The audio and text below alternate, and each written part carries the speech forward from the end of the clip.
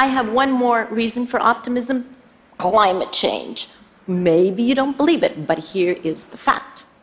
On December 12th, 2015, in Paris, under the United Nations, 195 governments got together and unanimously, if you've worked with governments, you know how difficult that is, unanimously decided to intentionally change the course of the global economy in order to protect the most vulnerable and improve the life of all of us. Now that is a remarkable achievement, but it is even more remarkable if you consider where we had been just a few years ago. 2009, Copenhagen. Who remembers Copenhagen? Well, after years of working toward a climate agreement, the same governments convened in Copenhagen and failed miserably. Why did it fail miserably? For many different reasons, but primarily because of the deeply entrenched divide between the global north and the global south. So now, 6 months after this failure, I was called in to assume the responsibility of the global climate change negotiations. You can imagine, the perfect moment to start this new job. The global mood on climate change was in the trash can. No one believed that a global agreement could ever be possible. In fact, neither did I. If you promise not to tell anyone outside of this wonderful TED audience, I'm going to divulge a secret that has been gratefully buried by history. On my first press conference, a journalist asked, Ms. Figueres, do you think that a global agreement is ever going to be possible? And without engaging brain, I heard me utter, not in my lifetime.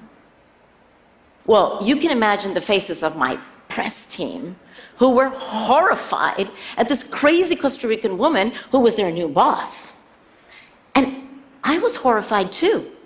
Now, I wasn't horrified at me because I'm kind of used to myself. I was actually horrified at the consequences of what I had just said, at the consequences for the world in which all our children are going to have to live. It was frankly a horrible moment for me. And I thought, well, no, hang on. Impossible is not a fact. It's an attitude. It's only an attitude. And I decided right then and there that I was going to change my attitude, and I was going to help the world change its attitude on climate change. So, I don't know. No, just this, thanks. I don't know what you would do if you were told your job is to save the planet, put that on your job description, and you have full responsibility, but you have absolutely no authority, because governments are sovereign in every decision that they take. Well, I would really love to know what you would do on the first Monday morning, but here's what I did. I panicked. And then I panicked again, because I realized I have no idea how we're going to solve this problem. And then I realized I have no idea how we're going to solve this problem, but I do know one thing. We have got to change the tone of this conversation, because there is no way you can deliver victory without optimism. And here I use optimism as a very simple word, but let's understand it in its broader sense. Let's understand it as courage, hope, trust, solidarity, the fundamental belief that we humans can come together and can help each other to better the fate of mankind. Well, you can imagine that I thought that without that, there was no way we were going to get out of the paralysis of Copenhagen. And for 6 years, I have stubbornly, relentlessly injected optimism into the system, no matter what the questions from the press, and I have gotten better at those. And no matter what the evidence to the contrary, and believe you me, there has been a lot of contrary evidence. But relentless optimism into the system. And pretty soon, we began to see changes happening in many areas, precipitated by thousands of people, including many of you here today, and I thank you. And this TED community will not be surprised if I tell you the first area in which we saw remarkable change was technology.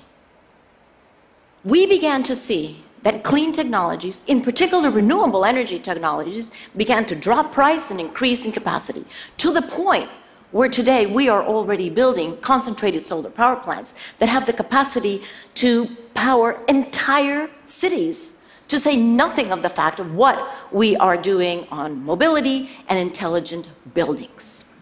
And with this shift in technologies, we were able to begin to understand that there was a shift in the economic equation, because we were able to recognize that yes, there are huge costs to climate change, and yes, there are compounded risks, but there also are economic advantages and intrinsic benefits, because the dissemination of the clean technologies is going to bring us cleaner air, better health, better transportation, more livable cities, more energy security, more energy access to the developing world. In sum, a better world than what we have now. And with that understanding, you should have witnessed, in fact, part of you were, the spread of ingenuity and excitement that went through, first through non-national governments, the private sector, captains of industry, insurance companies, investors, city leaders, faith communities, because they all began to understand this actually can be in their interest. This can actually improve their bottom line. And it wasn't just the usual suspects. I have to tell you, I had the CEO of a major oil and gas company come to me at the beginning of last year and say, privately, of course, he did not know how he was going to change his company, but he is going to change it because he's interested in long-term viability. Well, now we have a shift in the economic equation. And with that, with broader support from everyone, it did not take very long before we saw that national governments woke up to the fact that this is in their national interests. And when we asked countries to begin to identify how they could contribute to global efforts, but based on their national interest, 189 countries out of 195, 189 countries sent their comprehensive climate change plans based on their national interest, concurrent with their priorities, consistent with their national sustainable development plans. Well, once you protect the core interests of nations, then you can understand that nations were ready to begin to converge onto a common path, onto a common direction of travel that is going to take us probably several decades, but over those several decades is going to take us into the new economy, into a decarbonized, highly resilient economy. And the national contributions that are currently on the table on behalf of national governments are insufficient to get us to a stabilized climate, but they're only the first step, and they will improve over time. And the measurement, reporting, and verification of all of those efforts is legally binding. And the checkpoints that we're going to have every 5 years to assess collective progress toward our goal is legally binding. And the path itself toward a decarbonized and more resilient economy is legally binding. And here's the more important part. What did we have before? A very small handful of countries who had undertaken very reduced, short-term emission reduction commitments that were completely insufficient and furthermore largely perceived as a burden. Now what do we have? Now we have all countries of the world contributing with different intensities from different approaches in different sectors, but all of them contributing to a common goal and along a path with environmental integrity. Well, once you have all of this in place and you have shifted this understanding, then you see that governments were able to go to Paris and adopt the Paris Agreement.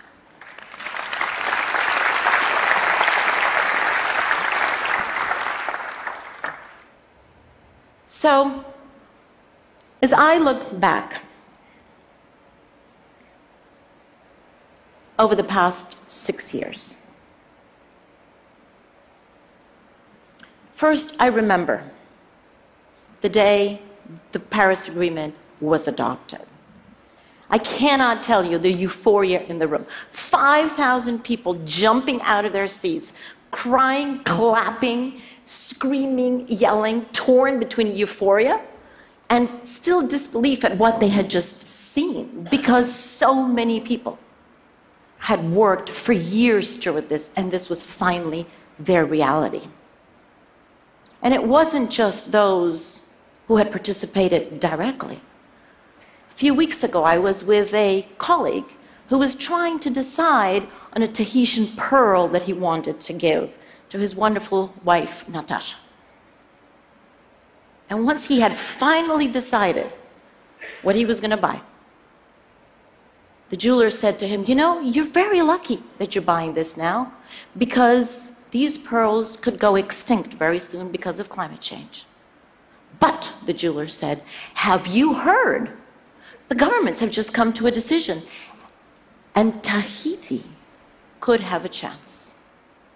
Well, what a fantastic confirmation that perhaps, here is hope, here is a possible chance. I'm the first one to recognize that we have a lot of work still to do. We've only just started our work on climate change. And in fact, we need to make sure that we redouble our efforts over the next 5 years that are the urgent 5 years. But I do believe that we have come over the past 6 years from the impossible to the now unstoppable.